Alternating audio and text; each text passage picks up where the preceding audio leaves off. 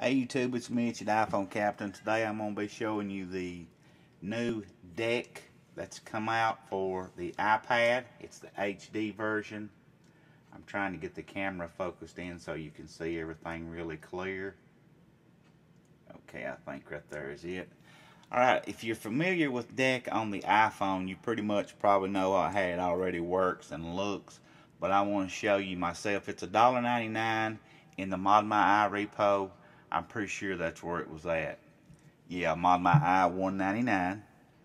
And all you have to do, you set up an activator. I've got it set to open when I slide my finger right on the status bar. And if you like that setting, you can set yours the same way. And you might not have been able to see me open it right then, so I'll do it again. Simply slide my finger to the right on the status bar. And over here you can set your toggles and your applications however you wish. This is sort of the little arrow here switches between applications. Here you've got your brightness, a respring, or reboot. Here's all of that, power down and all that stuff. And let's go under the settings and let me show you what it looks like under there. Here it puts the deck HD under your settings. You've got all of your different settings here, your activation method. You can put it light or dark method. I'll put it on light so you can see what it looks like when we go back in. You can change it from right to left. Let's change it to right. And let's default view, deck, custom actions or toggles. I got it set on deck.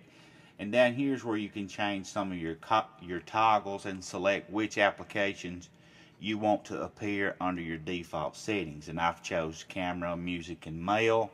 And my custom actions here is compose mail. And you can choose between several different things here on this. You got a pretty long list. And your application presets is any application you want to open on your iPad or whatever device you're on your iPad, you can use it. And you can turn on and off badges. And that's pretty much about it, guys. It works pretty smooth. Let me show you again what it looks like. Now it's over on this side. Okay, so that was opened up deck.